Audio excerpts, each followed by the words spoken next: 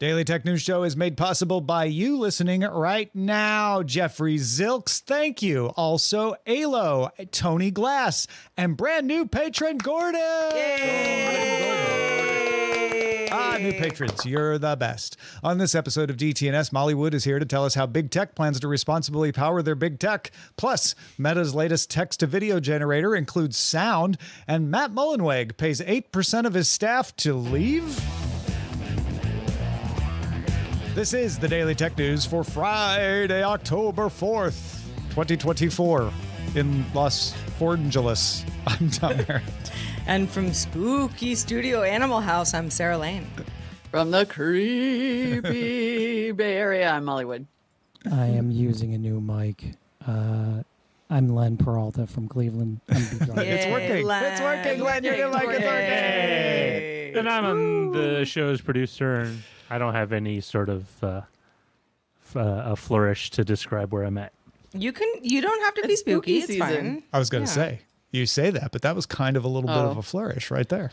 I know you were you were also understanding about that. I was like, suck it up, it's spooky season, figure it out. Wow. Len's mic may have died right before the show, but he has rallied. Good job, Yes, Len. Rallied. I've got Good job, something going. Len. I got a handheld here, so we'll see how that goes. All right, let's see how it goes. We shall start with the hits that are quick. The first point upgrade to Apple's operating systems usually fixes most of the quibbles and quirks that people have with the major release. So it's worth noting that iOS 18.0.1, iPadOS 18.0.1, and macOS Sequoia 15.0.1 are all out, including rolling out a version of iPadOS 18 for M4 iPads that does not brick them, because nobody wants to have an iPad bricked. So if you were having some of those reported freezes or unresponsive touch screen issues, those should be fixed in this release. 9to5Mac also seems to think that it has sources reliable enough to report that Apple will use its own 5G modems in the next iPhone SE, which is expected to be announced after the first of the year. And Google says, you're going to make your own baseband? Well, we're going to secure ours. Google released details of updates to the firmware of the cellular baseband used in the Pixel 9. If you don't know what it is, the baseband manages your communication with the cellular network, so LTE, 5G, etc.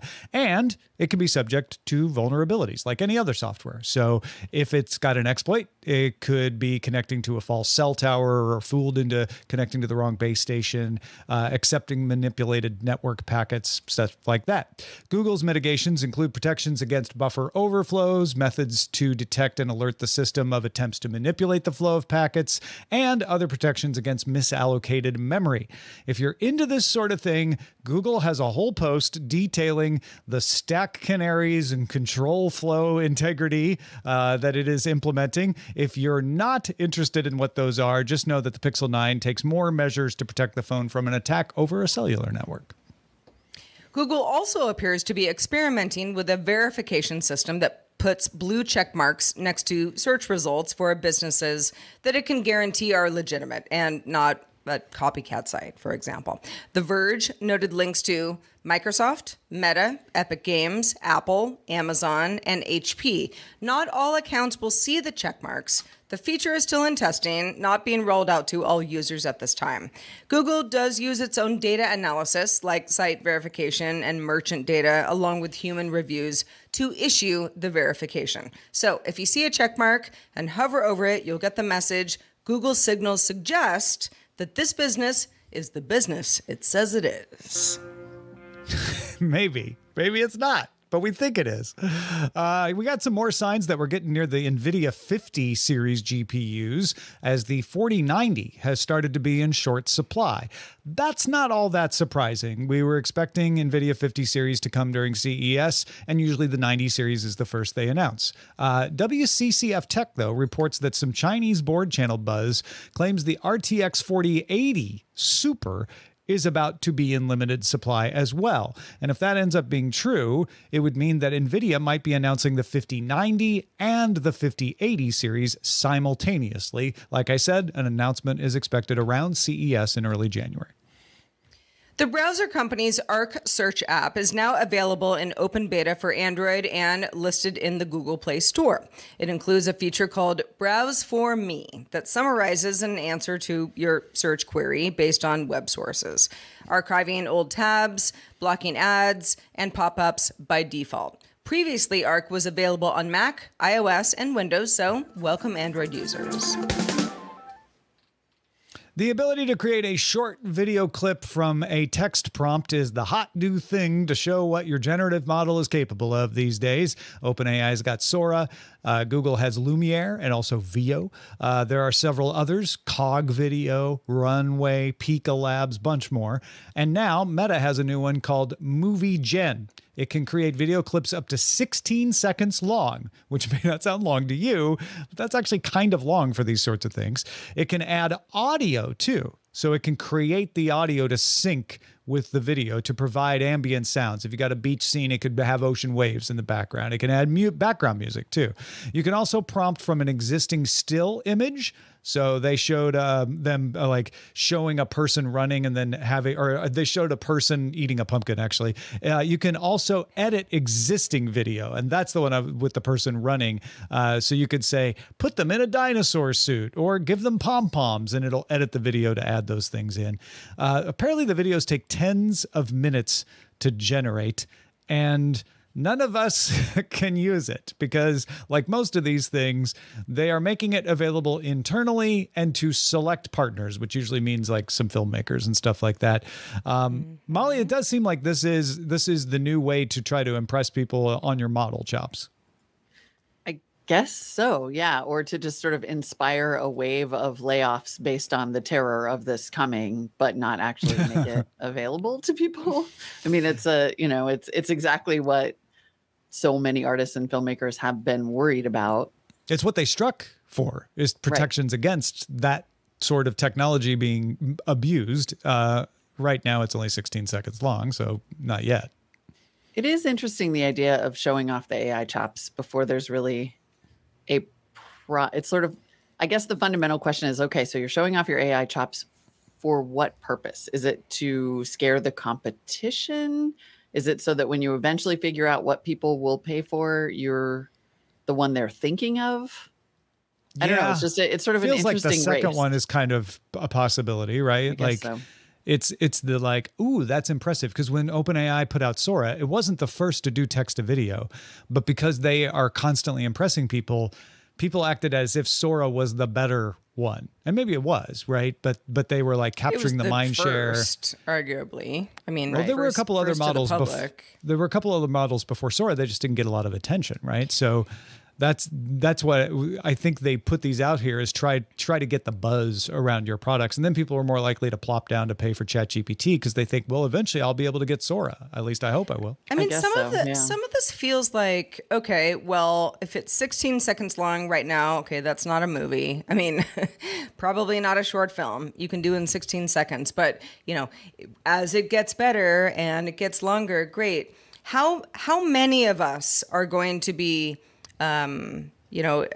consuming these AI generated short or even long form films when that can be done by anybody with the press of a button going forward? I think some will. It almost feels more to me like this is like emoji in a way. It's like a short video that I can make a GIF. Right. Yes. Mm-hmm. Where, it helps you, tell a joke or describe your reaction to someone else's joke or something that you can create that wouldn't be available to you otherwise.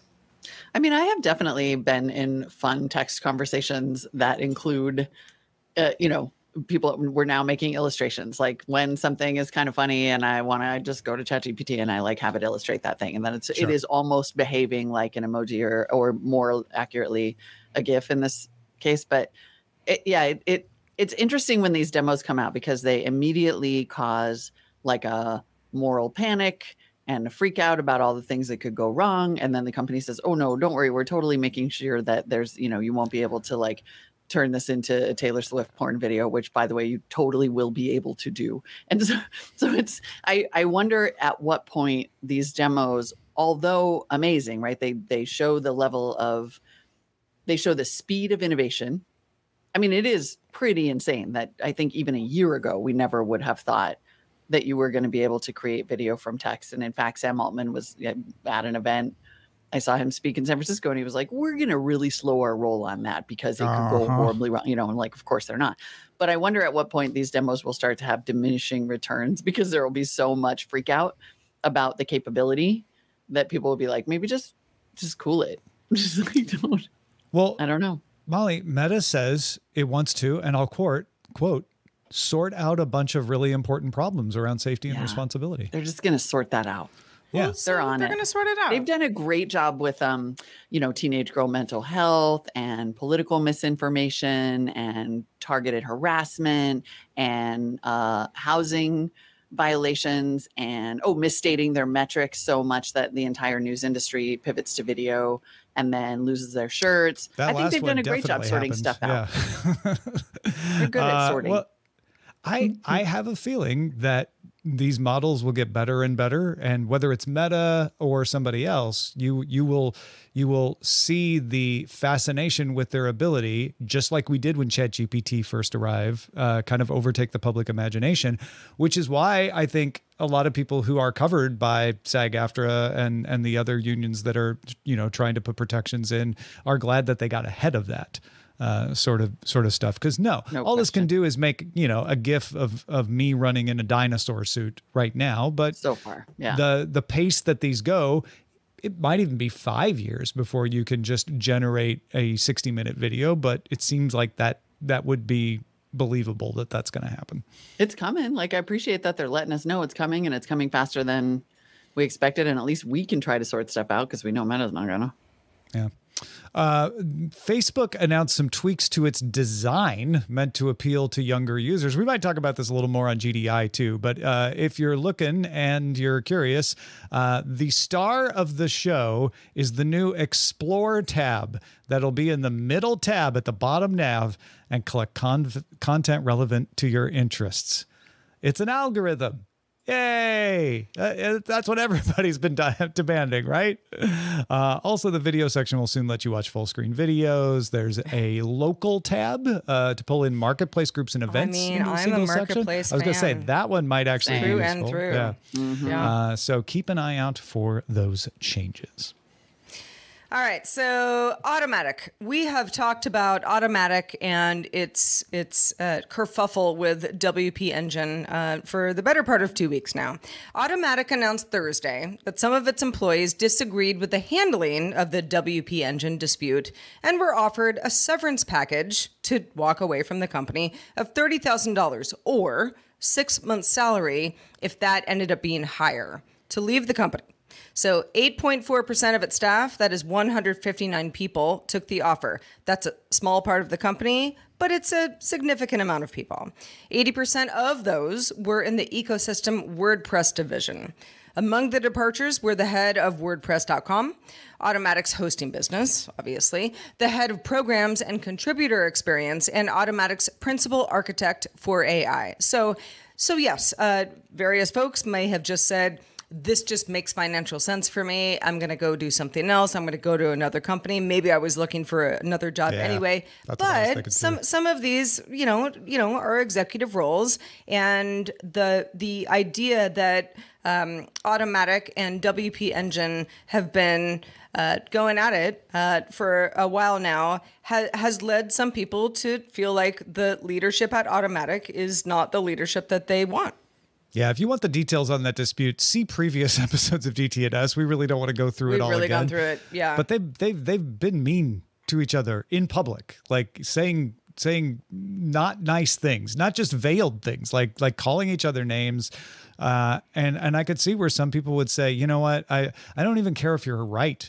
I don't like the way this is done. I'll be honest.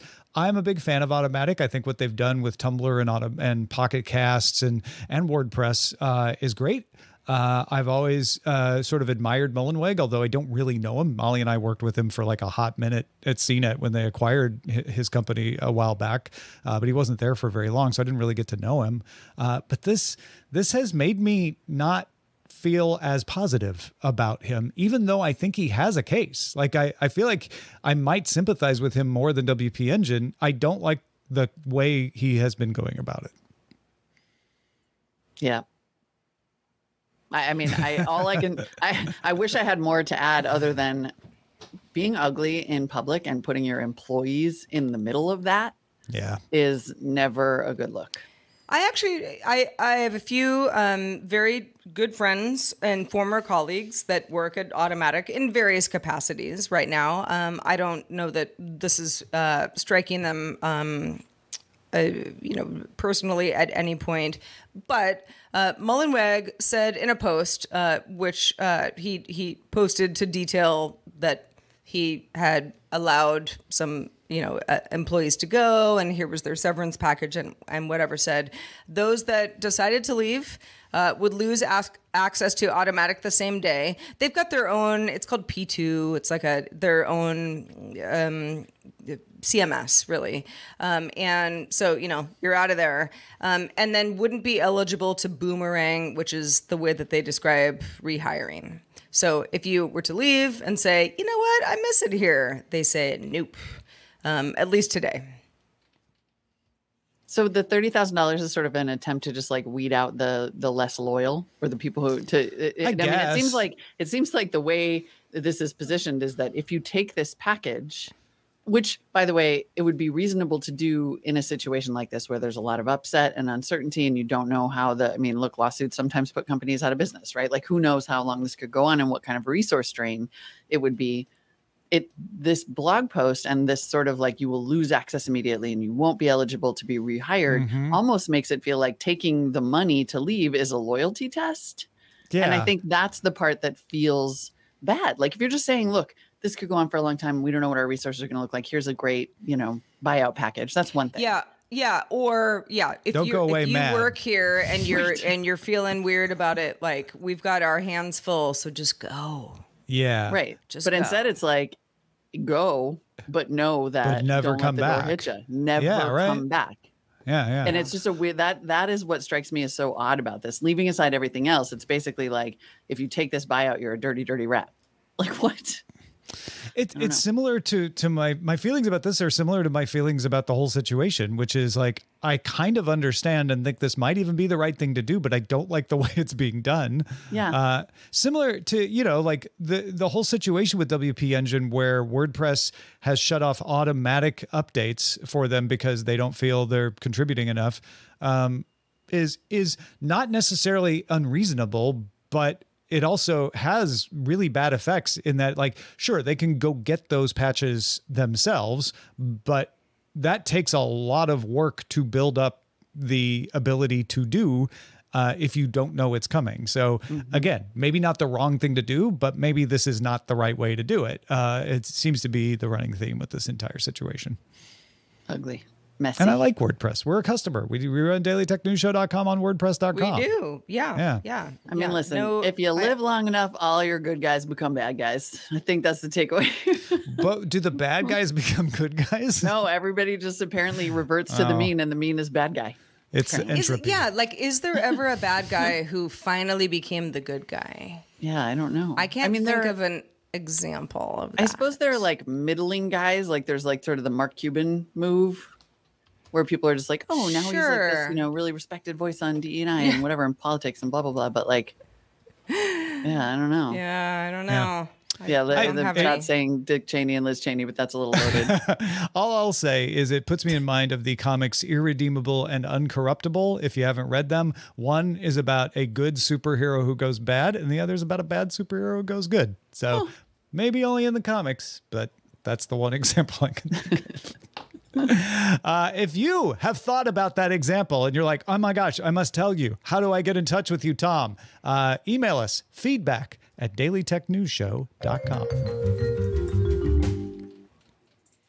So Molly recently got back from New York Climate Week, where there was a lot of discussion about a lot of things, of course, but particularly about big tech companies racing for energy to power their data centers. I think a lot of people have concerns about the amount of energy used in data centers. It's usually related to AI, but frankly, the amount of energy just used in a regular old data center without AI is huge. Molly, what were they talking about and what did you find out?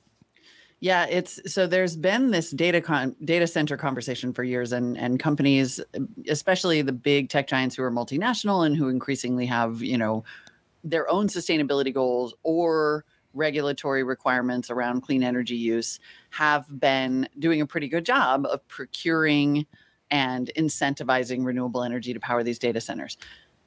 The AI layer has created a completely different vibe. And it was I think that for the couple of months leading up to New York Climate Week, people thought like maybe it's not going to be that busy, or it's just going to be a little bit muted, mostly because nobody knows what the US election is going to bring.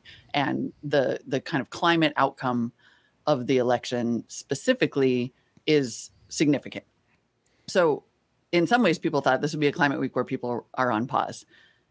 But in fact, it was not. It was a climate week where it was like overrun. It was almost like you just had like big tech swarm climate week in search of power, because there is this sort of desperate race for energy to power these future data centers, specifically because of AI. Like there had already been predictions that data center power consumption, which is estimated to be between 1% and 4% of global electricity usage, sort of depending on who you read. People settle right around 2.5% or 3%, will hit 9% even before the sort of model training, extreme increase in energy use as a result of LLMs.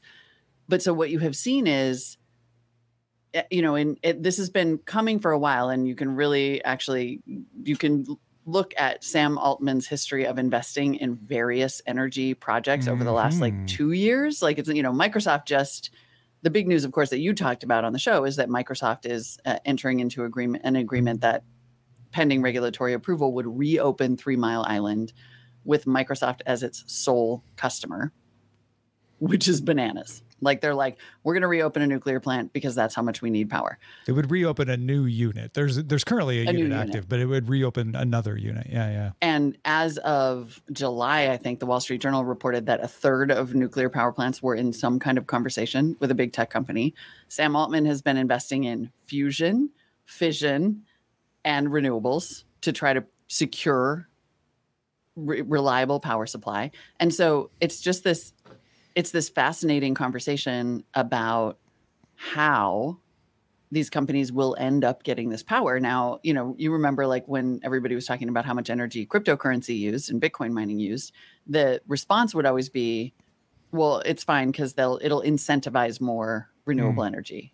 And a little bit of that happened, but what mostly happened is that like a shuttered coal plant in Montana reopened, one in upstate New York reopened, one in, a couple in Wyoming. Like they were just like, wherever we can get cheap power, we're going to do it, because we can't wait for the permitting and the interconnection and the building of the renewable energy.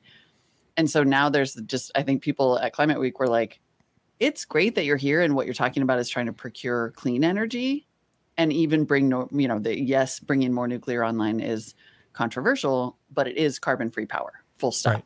Right.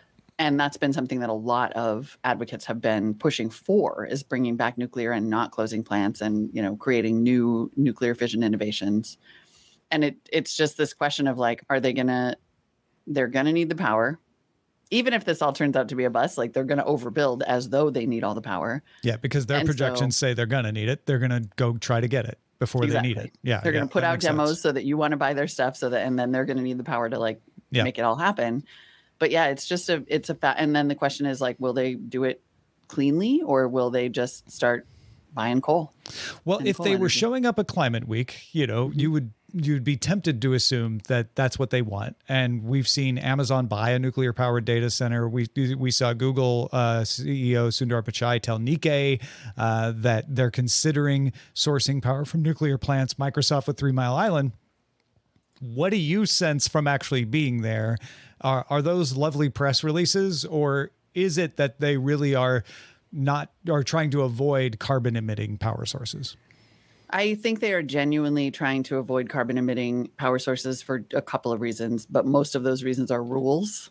the European, if you're a multinational and you're operating in Europe, you are required to have sustainability goals and net zero goals and procure renewable energy. That's just going to be like the rule. And so, and a lot of these companies have high profile sustainability goals that are based on, that their investor pressure and customer pressure and all those reasons are real.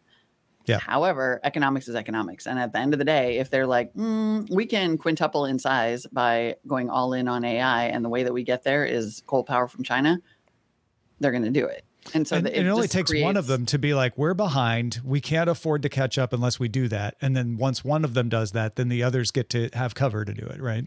Yeah. I think it's a looming moral hazard. And it's going to be really interesting to see if the US responds in a regulatory way to clear more roadblocks to renewable energy, which everybody's already been asking for. But bringing nuclear back online as baseload power is kind of like an accident. And, again, I recognize that it's controversial. I personally am of the opinion that we need nuclear in the mix because we can't deploy renewable fast enough, and it's intermittent. That all by itself is a thing that like Bitcoin promised for a really long time, and all of a sudden AI has done. And that's a big deal. Yeah. Yeah. That is the difference, right? You saw a lot of people say Bitcoin was going to need a lot of stuff. There was less need than it looked like. And they ended up just attaching to existing stuff because they didn't have the ability to go to Constellation Energy and say, we would like to write you a check for all the power if you reopen Unit 1. Yeah.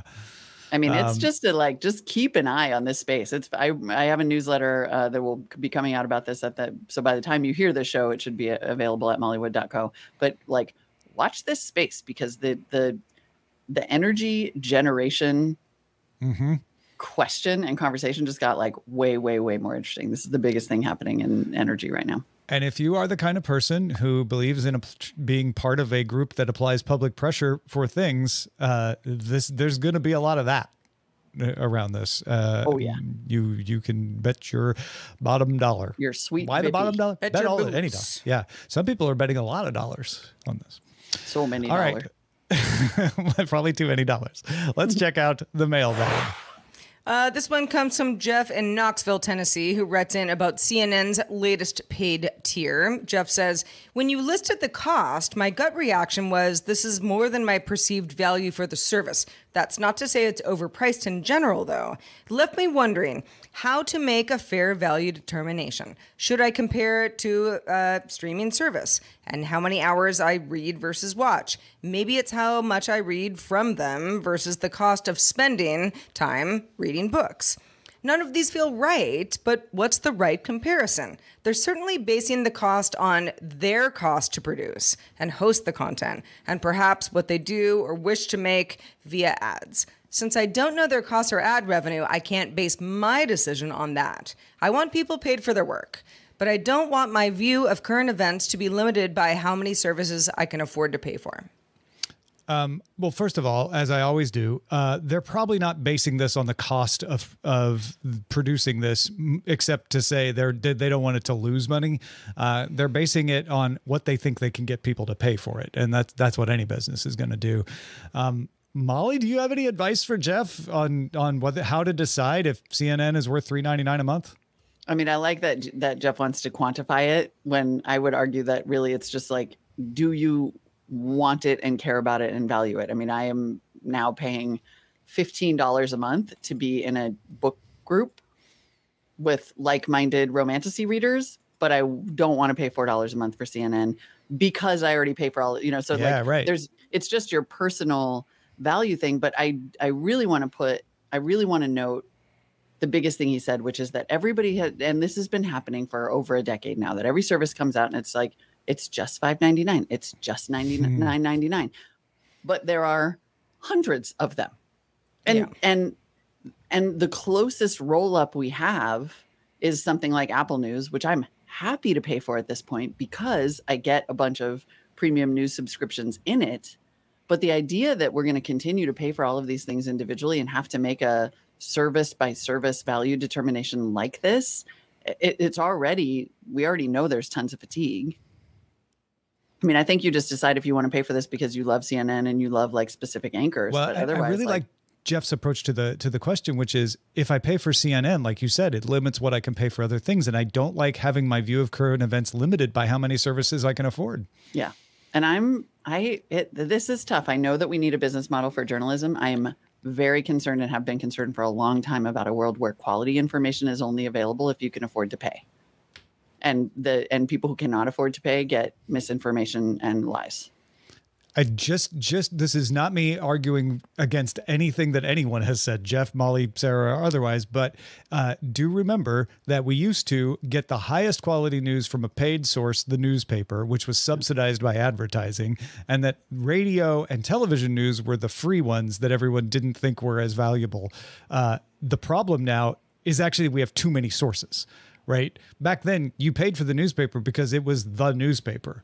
And now you can pay for literally limitless number of newspapers. There is no limit to what you can buy, and so it makes the decision harder. And I think that's what Jeff's running into. And that actually, on that note, I had a conversation just recently with a friend who was saying, what am I supposed to do about the news media business model? I pay for the New York Times, and I pay for the Atlantic, and I pay for the Wall Street Journal and the Washington Post, and And I said, hold up, do you pay for any local news?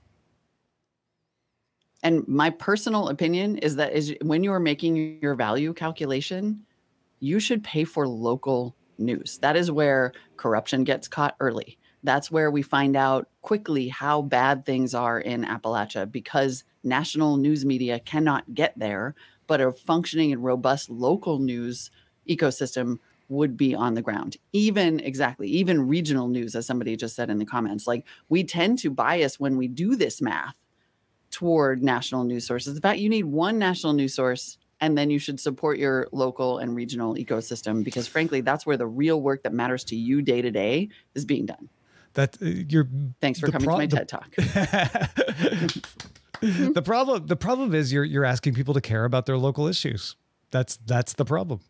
But they do. They're on Nextdoor talking about it all the time. Like that's the stuff you talk to your friends about. We've stopped realizing how much we care about it. We're like, where are the cops? Why are there so many potholes? This tree fell down. How come my community is not more resilient to climate change? It's because Lee newspapers bought all of your local papers and you don't have a reporter in town talking about the tree falling. You might not even have local news to support because of that.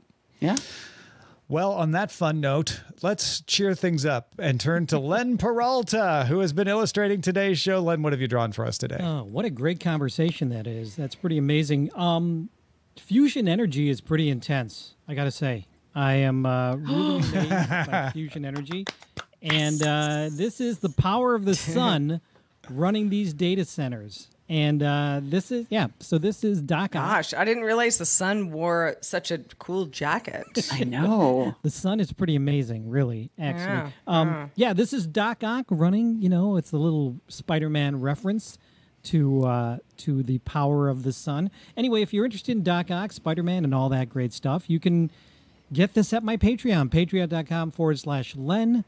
Back me at the DTNS lover level. You'll get it immediately, or go to my online store, purchase it for yourself, or commission me. You never know. You might be able to get something fresh for somebody, right? So fantastic. Plus, I need Thank to buy you so a much, new Len. mic. So yeah, please help Len. This is a last-minute mic he's talking into. Yeah, exactly. You need your commissions now. It's an easy value calculation to make there. Good stuff, Len. Good hustle. Live shows, you never know what you're going to get. And Len pulled it off. Molly Wood, you pull it off every time you're with us. Let folks know where they can keep up with what you do. Man, you're the best. Everybodyinthepool.com is the home of the home of the podcast, where you could see the exact same tile art over and over and over. I don't know, whatever. I'm working on that. And mollywood.co is where you can subscribe to the newsletter, where you will get a weekly update when a new episode launches, and things like analysis of the big trends at New York Climate Week and the tech that's happening there. Fantastic. Go check it out, folks. Also, this week's top 5 is out. Smartphones from before the iPhone. Yeah, there were smartphones before the iPhone, kids. Ask your parents or watch this top 5 at Daily Tech News Show on TikTok, DTNS Pix, PIX on Instagram, and youtube.com/Daily Tech News Show. If you're a patron, don't go anywhere. Stick around. We have the extended show Good Day Internet just about to start. It's time for a Friday quiz. Which city is already energy self-sufficient? Where was the first wind energy generated? And the surprising country that is not Iceland that produces the most geothermal energy. Find out and play along. You can catch our show live. We do it live Monday through Friday at 4 p.m. Eastern. That is 2000 UTC, and you can find out more at dailytechnewsshow.com/live. We're back doing it all again on Monday with Nica Montford joining us, and we hope you all have a great weekend.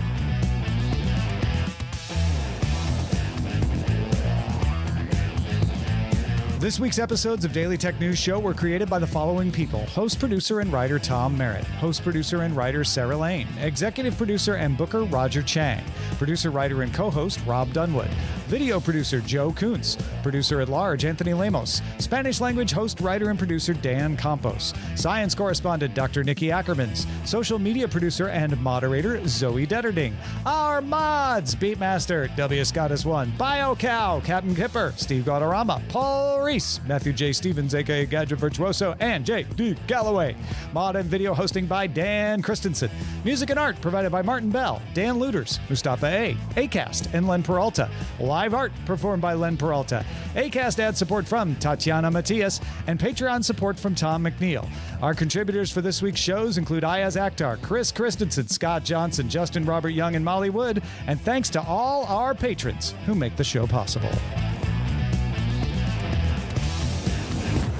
This show is part of the Frog Pants Network.